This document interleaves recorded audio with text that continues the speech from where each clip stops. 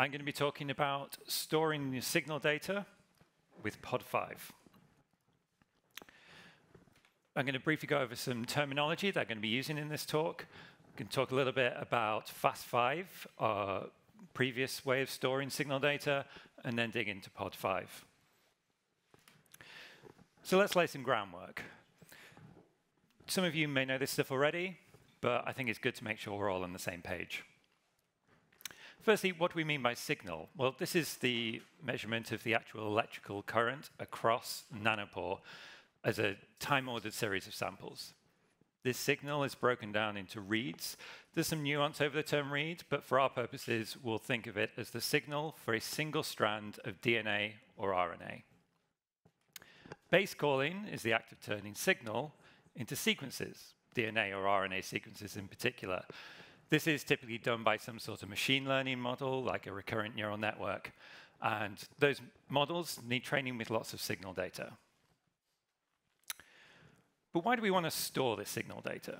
After all, Minnow is perfectly capable of basecalling your data and spitting out FASTQ files with the sequences in straight away. Well, perhaps you've got an HPC system you want to do your analysis on. Or maybe you want to basecall your data multiple times, now or in the future. You might be experimenting with different basecall parameters. Or you might want to be saving your data for when tomorrow's new basecaller comes out. And of course, training all those basecall models requires lots of signal data. So currently, we store signal data in FAST5. This is based on HDF5, which is something of an industry standard in scientific computing. This has a few advantages. We can tap into the extensive HDF5 ecosystem. You can open our FAST5 files in HDFview or dig into them with H5Py and NumPy, which I've done many times. HDF5 is also capable of storing lots of different types of data in the same file, which is convenient for users. If we had to store, say, signal data in one file and read metadata in another file, then simple things like renaming the files would suddenly become a lot more complicated. HDF5 is not without its drawbacks, though. For one, it can be really slow. This is mostly due to the library that we use to read and write HDF5. You can only use this from one thread, even if you're dealing with completely distinct files. And this extends to compressing and decompressing the data even. This can seriously limit throughput.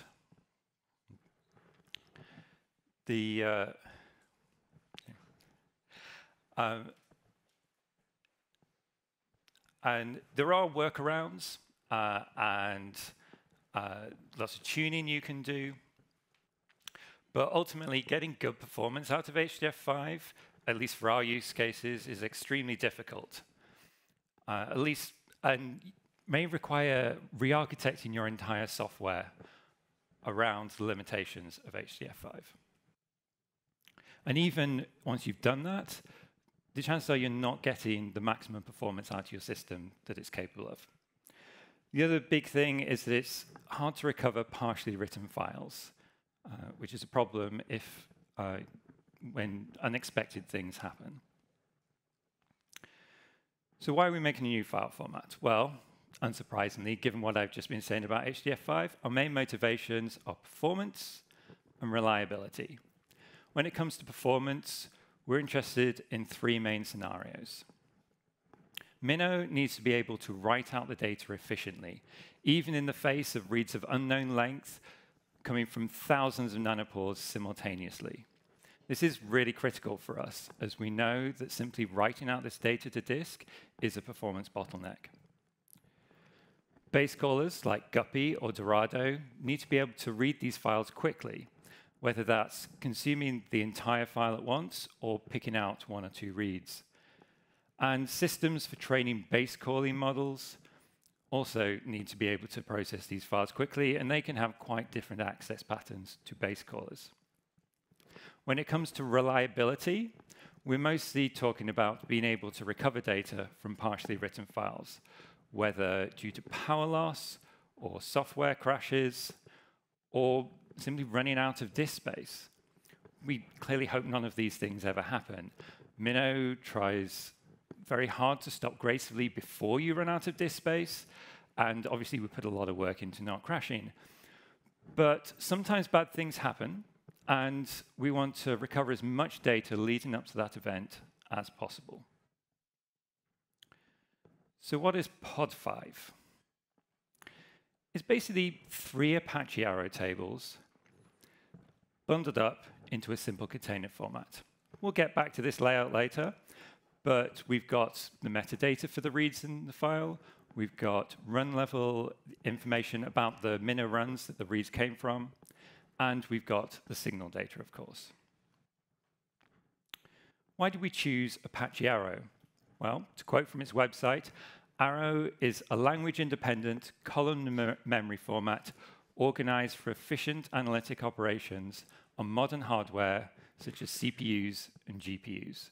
It's also capable of zero-copy reads, which is to say, it's fast. And it has a columnar layout, which makes a lot of operations on the data very efficient. It also has a large existing ecosystem. You can load up Arrow data into Pandas or even MATLAB. And with some care in how the data is written out, it's straightforward to recover most of a partially written file. OK, so Arrow is great. But why do we feel the need to write a container format for it? Well, we wanted to retain that simplicity from FAS5 of just having everything contained in a single file.